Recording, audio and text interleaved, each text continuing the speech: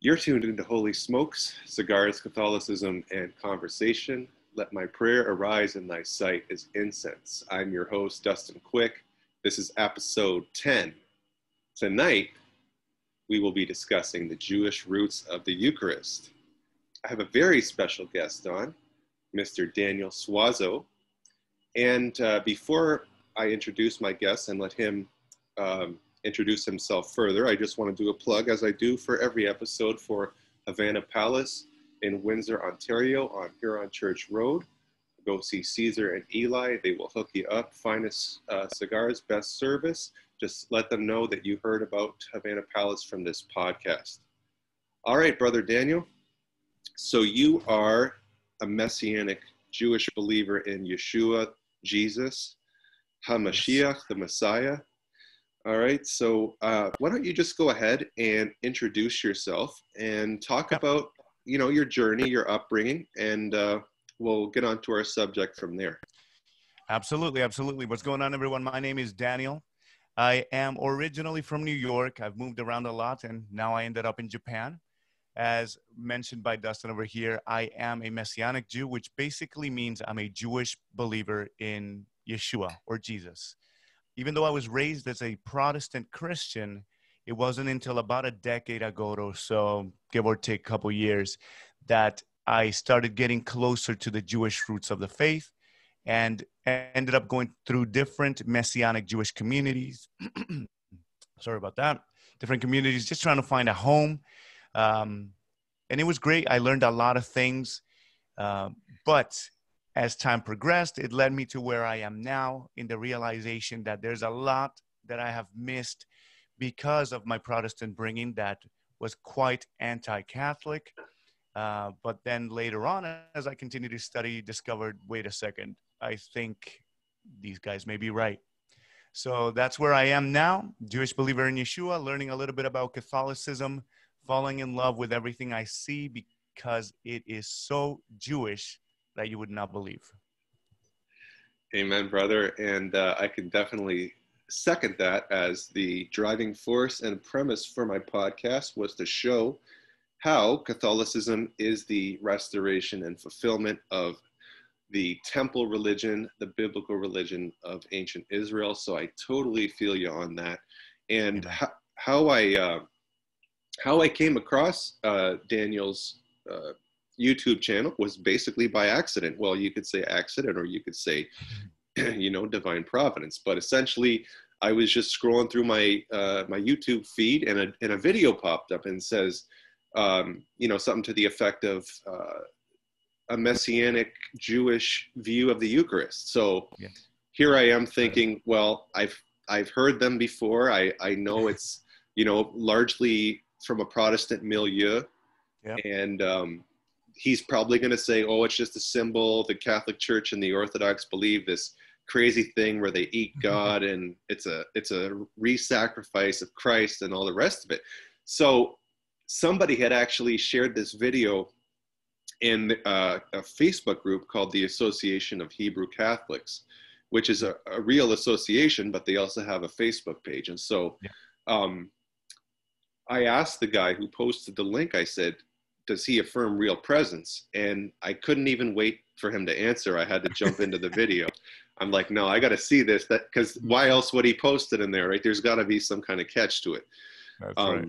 So I'm listening to it. I'm watching him, and I'm just floored. Like, I'm floored. The honesty, the humility, for someone to say, look, this is what I was raised in. This is what I was led to believe. And you really had no vested interest. You didn't have a confirmation bias per se. All you wanted to do was look at the earliest believers in Yeshua, Jesus. What did they believe about this topic? And you went where the evidence led, regardless of where that was. So I really admire that. You didn't have a bias to confirm, and you were open, and the Lord continue to enlighten you and open your heart more and more. So tell me about that. Like, where did you come from as far as your view of the Eucharist, and how did it start to shift or change as you started to study more and embark on this journey? Yeah, so I think it kind of has to tie down, first of all, with the history of how I was raised. Mm-hmm. As I mentioned before, I was raised with a really strong anti-Catholic bias, if you will. So it's totally the opposite of the confirmation bias, where I'm not trying to confirm this at all. I'm trying to disprove it if I can. But that was me in the past. In this time in my life, I wasn't actually even trying to argue against the Catholic Church. It wasn't even in my view. Mm. Rather, what interested me the most was just getting to understand what the earliest believers believed. So that's actually one of the things that drew me into Messianic Judaism so much. Number one, because it's part of my heritage, and number two, because I wanted to know what it was like back then. Mm-hmm. But the more I studied Jewish sources, the more I started to think maybe it makes sense to also study what the actual ancient believers of Yeshua believed, not just what the non-Yeshua Jewish people believed, if that makes sense. Sure. Yep. And as I did that, I started to notice that one thing always stood out. And I'm talking about all the way from scripture, from the book of Yohanan, the book of John, all the way to the Brit Hadashah, which is the New Testament. And then from there, I got an interest in the pre-Nicene fathers, or the apostolic fathers, which are the direct students of the apostles themselves. So I'm talking about Clement of Rome, Ignatius of Antioch. Irenaeus is not 100% direct, but he's just one step away. Right. And everybody mentions the Eucharist. And I just didn't understand why I never thought of it as a big deal. And it's interesting to me that as I looked at this ceremony, if you will, there was the involvement of wine and the bread.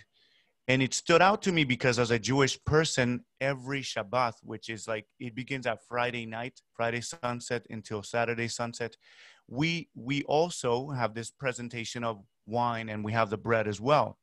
Mm-hmm. So it seemed familiar yet different, because everything that I saw said that this was partaking in the sacrifice of Jesus, Yeshua's sacrifice, number one. So you are partaking in a sacrifice. Number two, this whole concept of the real presence. Now, Right. going back to my Protestant background, I was told that it was just a symbol.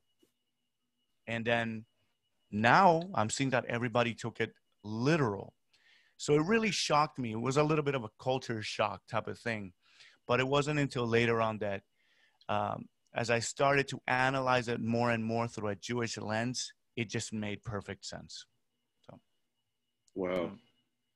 Yeah. So there's two major, I guess, talking points or themes that emerge here, and that is one, the Eucharist as sacrifice, yep. and the Eucharist as real presence. Yeah. And like you said, you had a real interest in the pre-Nicene fathers, right? So Yeah. I just have a quote here from Margaret Barker that I wanted to share. And as probably my listeners know by now, she's a retired Methodist preacher. She's the inventress or foundress of this discipline of study known as Temple Theology, whom I've had on my podcast once already, and we'll have her again next Sunday. But she's quoting here the Anglican theologian Dom Gregory Dix, and she quotes Dix as saying this, quote, "From the earliest days of Clement of Rome in the first century, for whom our Lord is, quote, the high priest of our offerings, end quote, who is, quote, in the heights of the heavens, it can be said with truth that this doctrine of the offering of the earthly Eucharist by the heavenly priest at the heavenly altar is to all intents and purposes the only, emphasis mine, conception of the Eucharistic sacrifice which is known anywhere in the Church.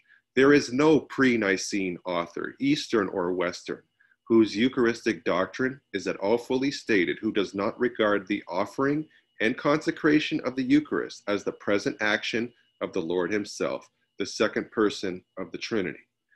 So it's just what you said. You said this was a unanimous belief There was no variation, right, from the earliest times.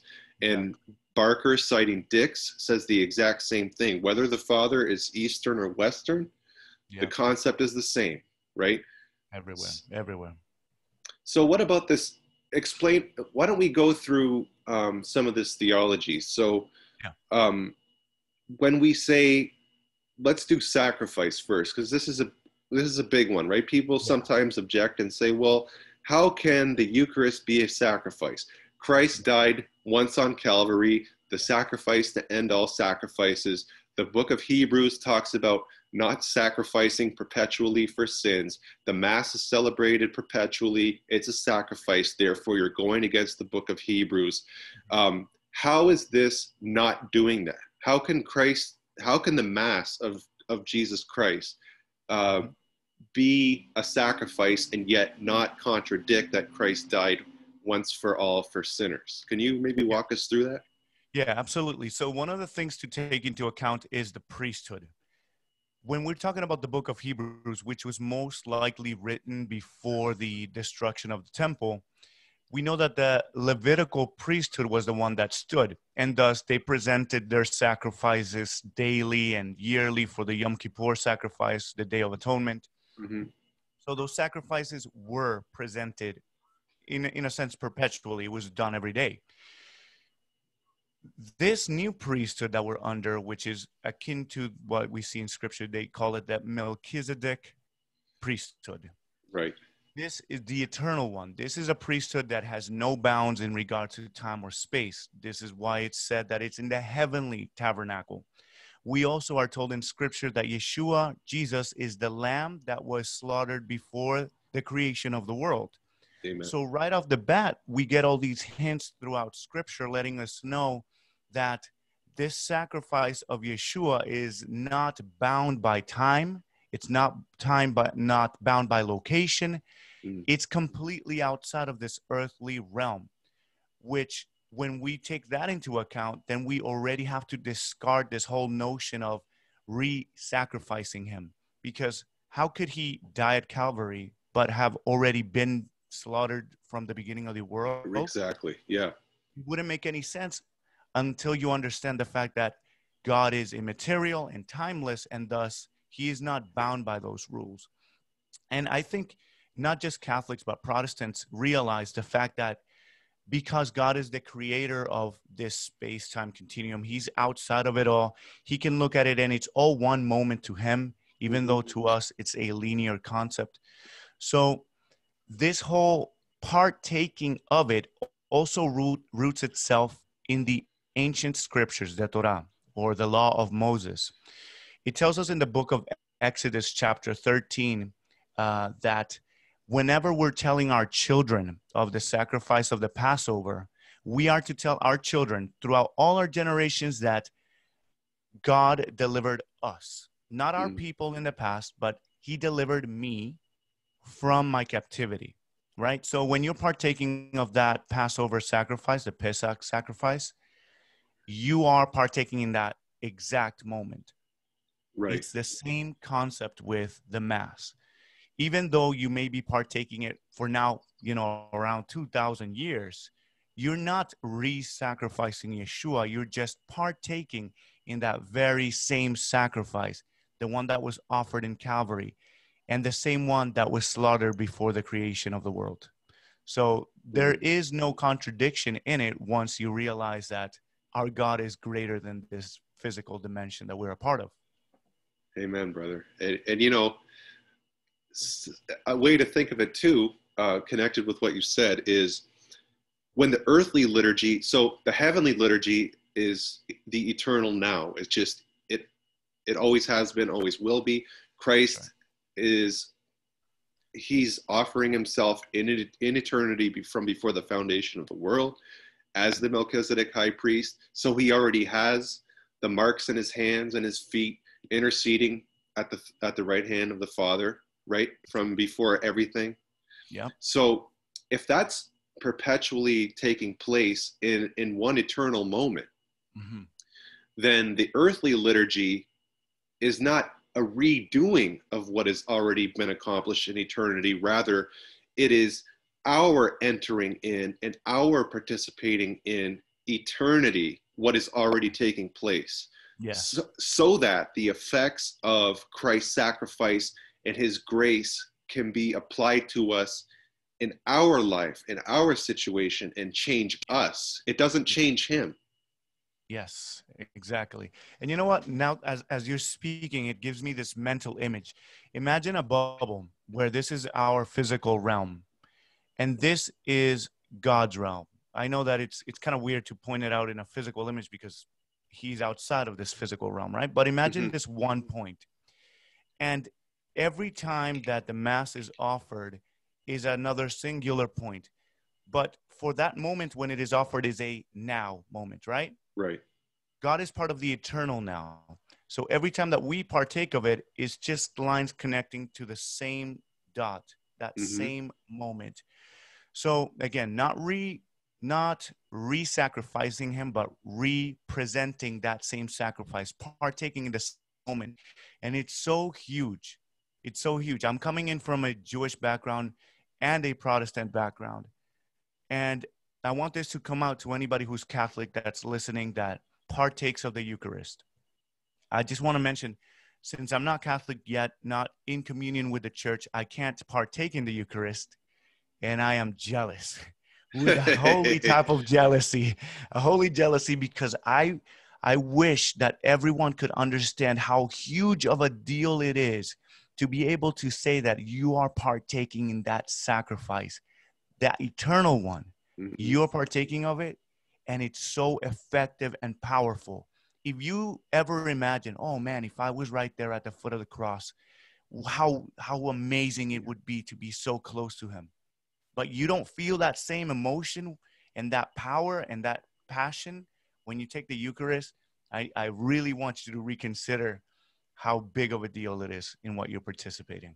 Amen, brother. You said it. I mean, it's funny because St. John Chrysostom in the 4th century, I'm paraphrasing, but he said something to the effect of, he was telling his congregation, you often say, oh, I wish I could touch the hem of his garment. I wish that I could see him, feel him, and so on and so on. He's like, you do. Exactly. He's like, you consume him. So just think about it. The way that the apostles were, their intimacy with him, sitting with him, learning from him, journeying with him, our union is even greater. Yeah. I mean, there was a point at which, when he instituted the Last Supper, they would have experienced that same union, but I'm just speaking of their day-to-day interaction. That's I right. mean, we do touch him, we do handle him, we do speak with him, we do see him. Yeah. And I have a friend who actually said, man, if people understood what they were, the magnanimity of what they were participating in, he's like, I think I would crawl over glass. Yeah. I would crawl down the altar over glass to get to him.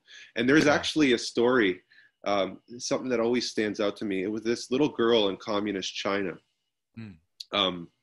So these communists had desecrated a church or destroyed a church, and they spilled the Blessed Sacrament out into the street. So every night, this little Chinese girl, under the cover of darkness, would sneak and consume the host, every little crumb, every host, every fragment. Yeah. And then at one time she was caught by a guard and shot in the head. Whoa. But like, this is the faith that we are to have. We should not take this lightly. And what does St. Paul say? The reason why some of you are sick and some of you have died is because you do not discern the body of the Lord rightly. Yes. Right? Yes. Exactly. It's such a huge deal, and I've come from this background that told me that the Eucharist was a symbol, and as I've been learning about the Catholic Church, I also am aware of the sad news that for a lot of even Catholic people don't really believe in the real presence of the Eucharist. And now that I've been learning all of these things, it hurts me to see that someone that actually is able to participate in this very real sacrifice of Yeshua, you're literally consuming his body. And it's not treated with the respect that it should be done. It breaks my heart. But I think with everything that's happening now in the world, now is the time for people to really double down on their study, read your scriptures and see, because you just brought up a really good scripture right there when Shaul, or the Apostle Paul, he's talking about the fact that many people were getting sick or dying because they didn't discern the body. They didn't acknowledge that this really was Yeshua. Right. That this was Jesus. And if it was just common bread, why would anybody get sick or die? So think of that. Think Right. of all the history that shows of the fact that he is really there. And then for people that are coming in from my side of the world, from the Jewish perspective or just Messianic Jewish perspective, analyze the fact that if, for example, you're coming in from a Jewish background, for example, you know that when we participate in Pesach, we're always taught by the Torah, the law of Moses, the sages, the rabbis. They have always said that when you participate in Pesach, the Passover, you are participating in that very real sacrifice that was done by the ancient Israelites. Right. So if they're able to do so, we're also able to do so, and even more with the body of Yeshua himself, Jesus.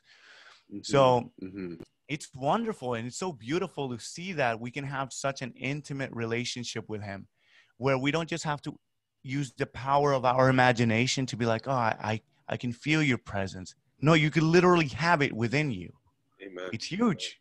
Amen. Yeah, you're so amazing. Right. And, you know, Messianic Judaism, as we were kind of talking before we went on live, or not live, but recording, we said how, in essence, it's basically, in many aspects, like a Protestant denomination, and its ethos, and it's the way it treats, you know, sola scriptura, or, you know, sort of rituals. I mean, yeah, you have, depending on what group you're dealing with, you have, you know, various degrees of Hebraism, so to speak. Yep. But I think one of the things people have to understand is that, like, Catholicism, we're not trying to incorporate rabbinic Judaism or post-temple Judaism. We're taking it all the way back to the temple in Jerusalem. And that's what's important. So you had things like, what can you tell us about the bread of the presence? I mean, I remember watching your video, and you said that they would actually, the priest would actually expose the bread for the people to see, and he would say something to them as he elevated it, right? Yes. So if I'm not mistaken, if you look in the Talmud, which is basically, if you're not familiar with the Talmud is a compilation of the oral tradition that has been handed down throughout Jewish history. It has a lot of commentary, historical facts as well, but basically that's what it is, just the oral tradition with laws and instructions.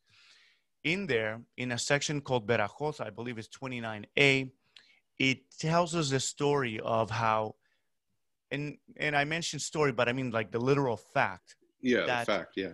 On the Feast of First Fruits, every year, the priests would come out with the table of the bread of the presence before the people. But keep in mind how big of a deal it is, because the common folk never got to experience what it was like to be inside of the temple, in the Holy of Holies, or in just the Holies. Right. So there's two levels, right? You have the Holies and the Holy of Holies. But the common folk never got to see any of that. In the Holies, it was only the priest. And in the Holy of Holies, it was only the high priest.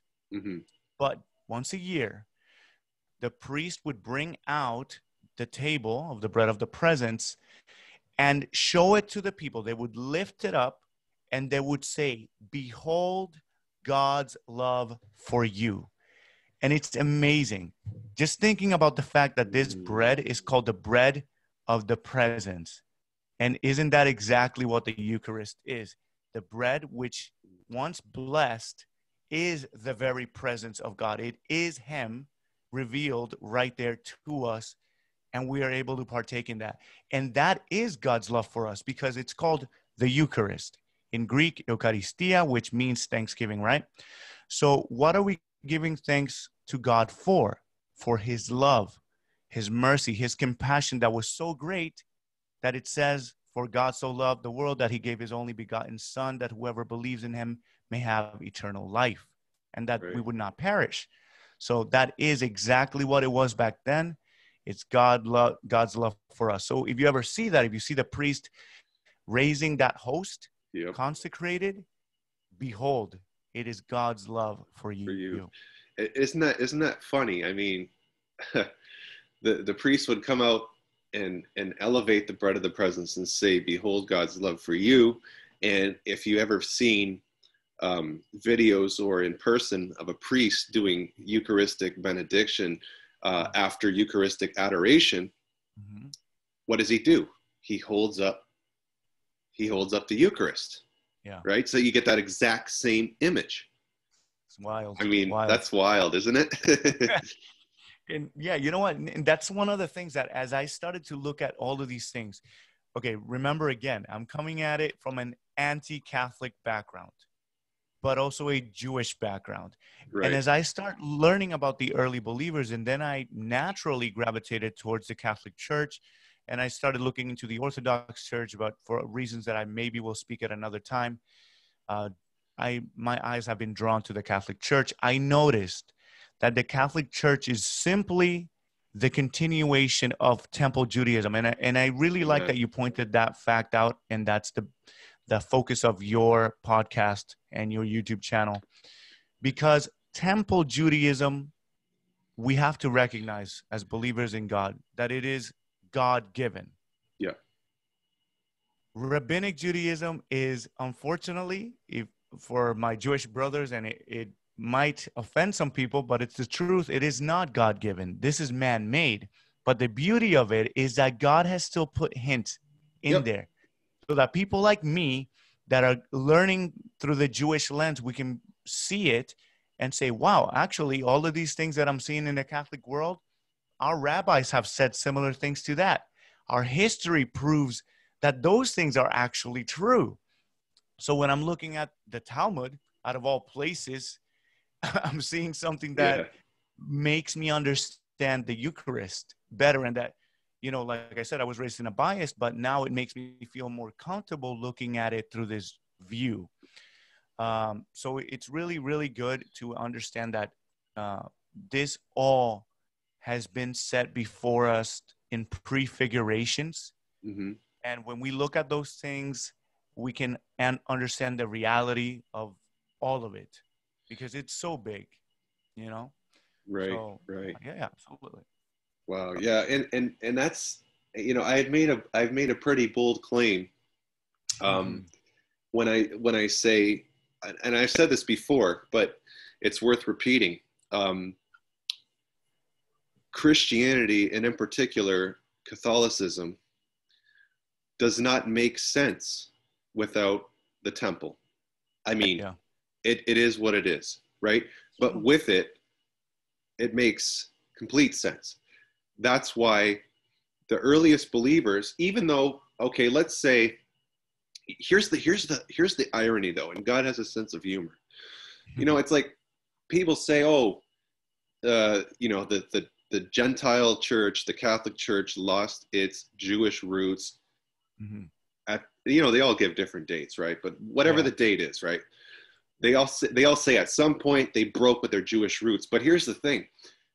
Catholicism is so Jewish by its very nature, the very fabric of its essence, that even though the majority of people are Gentile believers, the very religion, the very rituals, the very devotions that they celebrate are so Jewish that you can't disentangle it and say, that's the and this is Paul's prophecy, right? I mean, I'm getting animated right now because I'm so excited. I can't help it, man. I love this stuff. And I mean, what does Paul say, right? He said the reason why the olive branch was broke off was because of pride and rejection of the Messiah. And so as a result, he grafts the Gentiles in. And then he warns the Gentiles, don't become too proud lest you become broken off like they were. Yeah. And absolutely. you know, you mentioned in your video that we're starting to see more and more Jews recognize Jesus as the Messiah. And Right. in the Catholic Catechism, it's Catholic teaching actually, that one of the heralding signs of the return of Christ is the corporate recognition by Jews as Jesus as the Messiah. Yes. So that's absolutely. very interesting that you pointed that out. And let me speak on that if you don't mind, Dustin. Sure, sure. Number one, I just want to put one random little fact. So you mentioned about the church being looked at as the Gentile church. I don't know if a lot of people realize this, but this is something that we get from the Torah, the law, and also from the sages. When the people of Israel were able to get out of Egypt, when God delivered them, it tells us that it was a mixed multitude, right? So it wasn't just the Israelites by birth, but it was also a bunch of Egyptians and a lot of people from other tribes and nations coming along with them. So it was always mixed. The kingdom of God has always been mixed. The sages, however, tell us that the majority of the people that came out of Egypt were not even Israelite. They were actually the minority. And it was actually, if you would, the Gentiles were the bigger group that came along with them, which is a random little fact. Yeah, it's amazing. And this is by the sages that tell us this. But just to go back to what you're talking about, that even in the Catechism, it tells us that when the large influx of the Jewish people start coming in, that's when you know you're getting towards the end. So a couple of things to mention that are really, really important. Mm-hmm. One is there seems to be a decline, right? In all churches. This is not just the Catholic Church, but I'm talking even Protestant groups going down. Right. But then you're seeing this movement of Messianic Judaism and Hebrew roots, which is basically people that are in love with the ancient, if you will. Sure. They want to go back to the traditions. They want to go back to the old ways. And it's cool because you get to learn a lot. You get to dig into the history, into the scriptures. It's beautiful. Unfortunately, some people don't get to see the beauty of where it really, really can take you, which is what I'm not trying to like boast and say I'm the enlightened one, but what I'm trying to say is because of me digging into that history, it led me to the understanding that the people that have been holding to the ancient path is the Catholic Church. Like you mentioned, it is so thoroughly Jewish. You have a priesthood. You had the sacrifice. I look at the priest in their vestments and I think of the high priest in his holy vestment. I look at the cathedrals and the churches and I think of the temple. I see the liturgy, the way that things are sung in the church. This is exactly what was done in the temple. The liturgy, it's all so Jewish. As a matter of fact, I remember listening to this other podcast where this Catholic gentleman points to the fact that the Gregorian chant actually comes from the Jewish tradition of the temple chants and songs that were done, which it just blows my mind to see how thoroughly Jewish it is. So with all of that being said, even though I see that numbers might be going down, but a lot of people are getting this love for the ancient, I think truly that God is using this movement of the love of the old to bring people to the Catholic Church. And these people are the ones that are going to reawaken the church and say, you know what? You have a treasure. Don't ignore it. Appreciate it and take advantage of what you have. Amen. Because you have the ancient path. Amen. And I think that's why I feel so blessed now that I'm able to see this now. It's so beautiful that when I look at the Catholic Church now, I'm like, man, these guys really have it. So it's like the treasure hidden in a field, right? There's so many Catholics who they grow up culturally or nominally Catholic or whatever. And that's not unique to Catholicism. Every culture and religion has that sort of phenomenon. Yeah. But I mean, just imagine like sitting on this treasure your entire life and not realizing and we always say the greatest gift to the church are converts. But I would say even specifically because of what you've said, I would say that there's a very unique set of converts that can bring a whole wealth of gifts, and that would be the Jewish people, for the precise reasons that you said. Because you know what, there's the Hebrew roots movement, the Messianic Jewish movement. Like you said, they have this thirst and love for the ancient, but it's like they're almost looking, I don't want to say they're looking in the wrong place, but they're like looking to recreate something that never kind of existed in the first place. Yes. They're like trying to cut it from whole cloth and reinvent the wheel, whereas it's been here the entire time. Yes. And yeah. And Justin, I'm sorry, I have to cut you off in that one because there's something so important about that I mentioned in one of my videos. And it's the fact that there is also a danger with these movements that I've noticed personally. Now, I thank my Heavenly Father first and then my earthly father second, because of the fact that I was always raised with the desire to always verify everything. Don't believe just because you hear it. Search it. Because of that, I feel that God has sheltered me from a lot of the error that I see that a lot of people in these movements are falling into, and that is this. Like you mentioned, it's like they're trying to reinvent the wheel. And I don't want to say this in any type of disrespectful way, but rather out of love and as a warning, because this is what usually happens. People become enchanted by the old, and they think that Rabbinic Judaism is the ancient path, when Rabbinic Judaism actually ended up developing after Christianity began to flourish. That's right. So in reality, that's not the true ancient path, and it's actually a deviated path. This is what happened in history. You had the religion of the Hebrews was this temple Judaism. The temple is destroyed in 70 AD, and it was the time to decide where this was going to go. Yeah. If you're a believer in Jesus, in Yeshua, you should know that, around 30 AD was the time of the sacrifice that he gave, that he became. From that time, if you did not know this, even in the Talmud, it tells us in Tractate Yoma 39b, it tells us that at 40 years before the destruction of the temple, which is again around 30 AD, at that time, the sacrifices were no longer accepted by God. So every Yom Kippur, the priest would tie a red cord on the horns of the lambs, of the goats, and they would send it off, and that cord, if God accepted the sacrifice, it would turn white. This is what the sages tell us. On the temple, the doors remained closed always. But after that 30 AD period, the doors would open by themselves. The cloth would never turn white. The lot, there was also lots that were cast by the priest. And whatever, if it said for God, and you got that lot on your right hand, that also verified that God accepted the sacrifice. After 30 AD, the Talmud tells us that the sacrifices were no longer accepted. Who came in at 30 AD with a sacrifice? Yeshua, Jesus. What happens 40 years after his sacrifice? The temple is destroyed. Take it back to the time of the Hebrews, the Israelites in the desert. They were 40 years stranded in the desert, complaining instead of accepting that God was their salvation.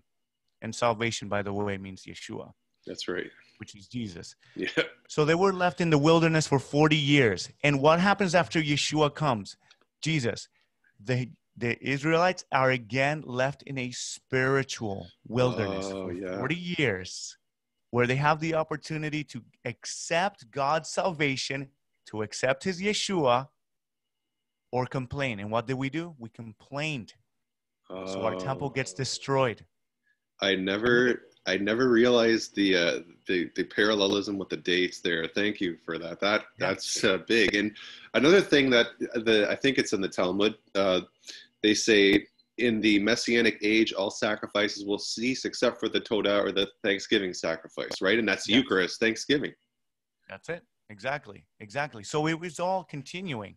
And that's the point that I was trying to make. The fact that after 70 AD, after the spiritual wilderness, we had to choose. You're either with the Messiah or you're going to have to invent your own religion.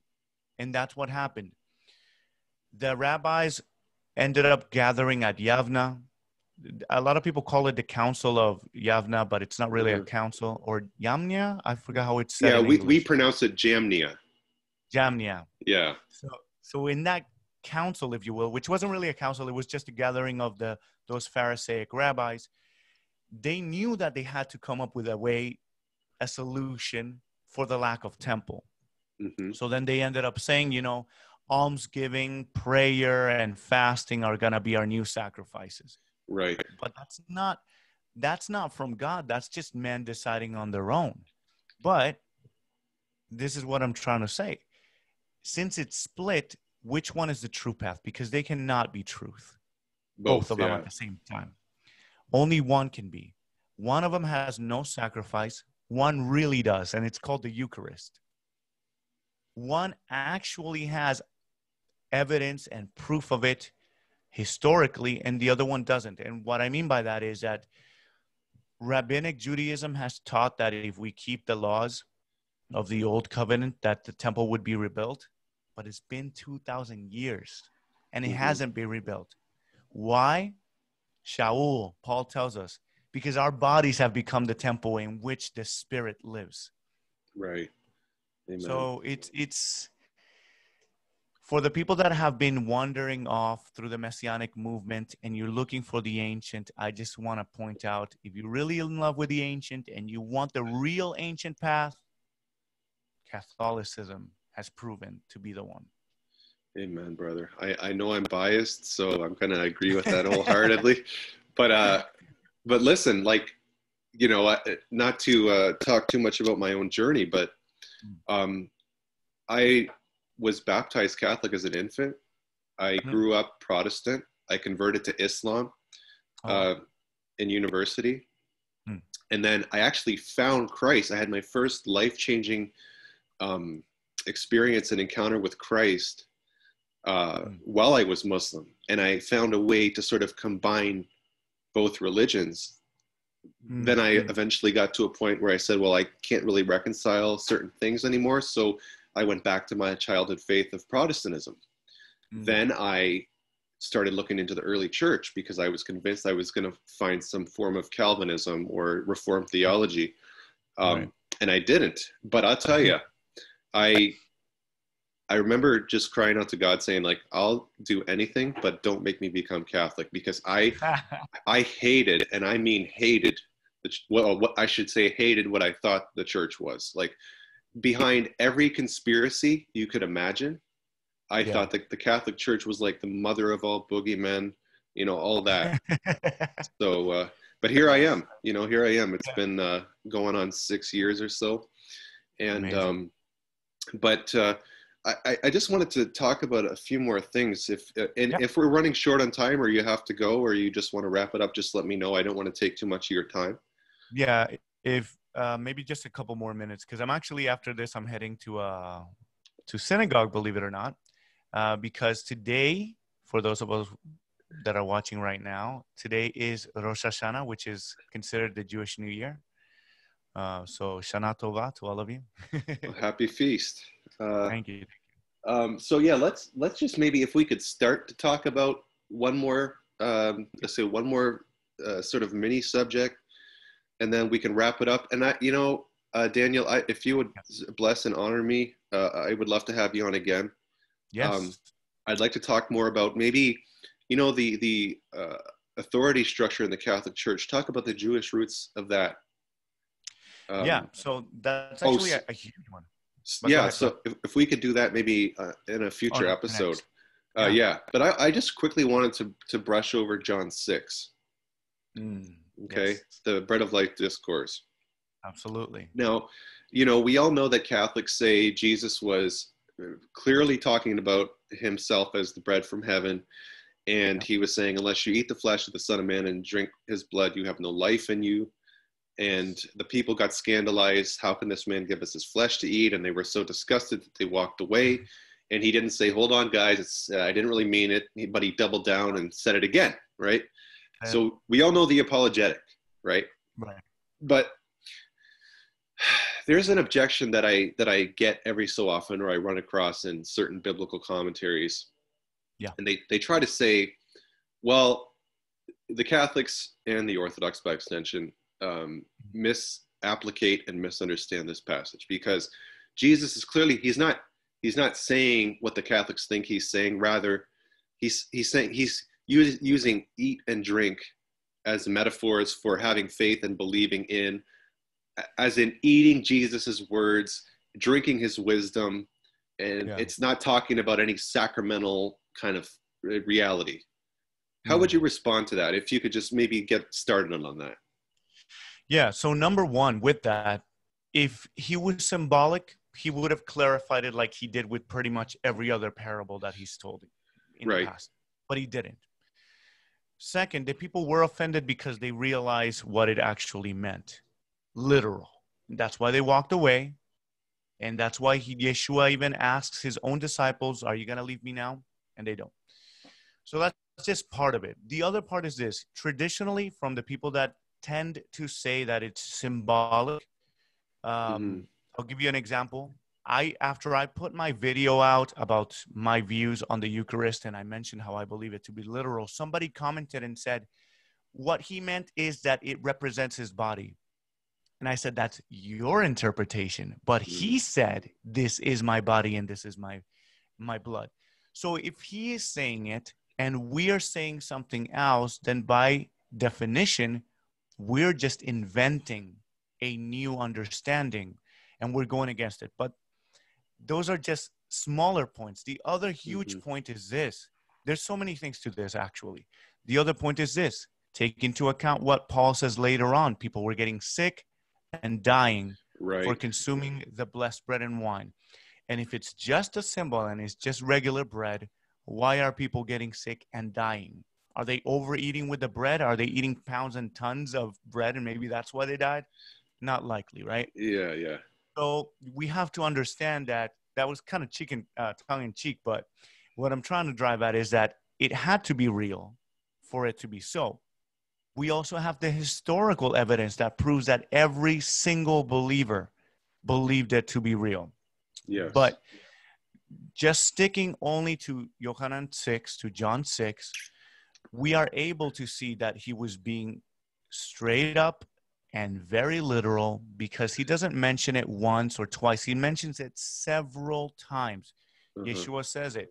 You have to consume it. You have to consume it. And another thing that I want to point out is this. Look at it from the Hebrew lens. Why were the people scandalized in the first place? Yeah. You know, there's cultures out there that are cannibalistic and it's nothing wrong with it. But why was it a big deal to them? It was a big deal because in the Torah, in the law, we're told that we're not to consume the blood of animals. This is one of the laws, and you find it in the book of Leviticus, chapter 17, verse 11. And it tells us, do not drink the blood of the animals. But why? Because the life is in the blood. Right. So the people were scandalized because they have that in mind. Because they know that if they are consuming someone's blood, they're consuming that life. But what is Yeshua? What is Jesus talking about throughout all of these things? He's talking about the fact that if you consume his blood and his flesh, you're obtaining eternal life. And if it's a symbol, you're not going to get eternal life from a symbol. But if you're actually really consuming him, then it makes sense. Then Leviticus 17:11 makes sense. Then the fact that people are getting sick and dying would make sense. Then the fact that everybody throughout history saw it literal would make sense. But you know what doesn't make sense? To say that it's just a symbol when he never said it was. Yeah, and you make a good point about life being in the blood, just quickly, because, the whole thing was God didn't want the Israelites to become animals, right? He didn't want them to become base and follow their carnal desires and live off instinct. So if you're consuming the blood of an animal, the idea is that you become with that which you consume, right? But Christ wants us to become one with him. So in consuming him, we become what he is by nature, by grace. Deification, in other words, which is eternal life. Yes. So yeah, so I don't want to take too much of your time, but let me just say this, Daniel. I will keep you in my daily rosary intentions to our good Jewish mother, that you will come into full communion and you will bring your multitude of gifts and your gracious presence and everything else into the church, because Holy Mother Church would be blessed and joy-filled to have you. And I cannot wait. And I hope that I'm one of the first people you tell. And I promise that I will get a nice fancy cigar to celebrate. But I do want to have you back on. We'll discuss the sort of Jewish precedent for Catholic authority, and see those connections. So with that, I'll just close the show. Oh, and they can find you on YouTube at Messianic Me TV, correct? That's correct. So yeah, my channel is Messianic Me TV. Definitely check out the videos. Specifically, I have a playlist called New Covenant. This is when you can actually trace when my mentality started to publicly change. Even though I had been studying about these things for about a year or so, a little bit more, it wasn't until that time that I started putting videos to hint that I was learning all these things that made sense with Catholicism. But yes, check it out, Messianic Me TV. I also, Dustin, I just wanted to thank you for having me on your show. This has been fantastic. And I'm so happy to be able to have someone like you that actually, with all interaction with Catholics that I've had thus far, has been super welcoming. And that's very inspirational. So I appreciate your prayers, your welcoming, and everybody listening, please pray for me, because I hope to soon be in communion with the church. It's something that I'm in the process of doing right now. I was actually going to go today, but because I'm going to the feast, I'm not going to be able to go today. So maybe next Saturday I'll be able to do that. Wonderful. Start seeing how Wonderful. I can make that happen. Well, listen, anything you need, my door is always open. Just shoot me an email. Any questions, any way I can help, I'll be glad to do so. So this has been Holy Smokes, Cigars, Catholicism, and Conversation. Let my prayer arise in thy sight as incense. This has been episode 10 with my guest, Daniel Suazo, talking about the Jewish roots of the Eucharist. And before I go, just want to close in prayer. In the name of the Father, the Son, and the Holy Spirit. Amen. Hail Mary, full of grace, the Lord is with thee. Blessed art thou among women, and blessed is the fruit of thy womb, Jesus. Holy Mary, Mother of God, pray for us sinners, now and at the hour of our death. Amen. In the name of the Father, the Son, and the Holy Ghost. Amen. God bless you. Myself too. Beautiful, beautiful, brother. I'm learning. You're on your way. All right, we'll see you again soon, okay? All right, brother. God bless. God bless everyone. Okay.